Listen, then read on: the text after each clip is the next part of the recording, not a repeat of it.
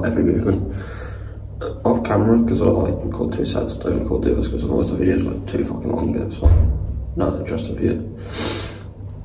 I've really held every movement and it's just played onto it, so I'm having a bit of a different approach next back there.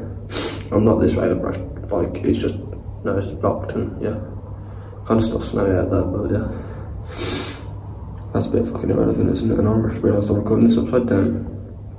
I can rotate on CapCut, so it's fine.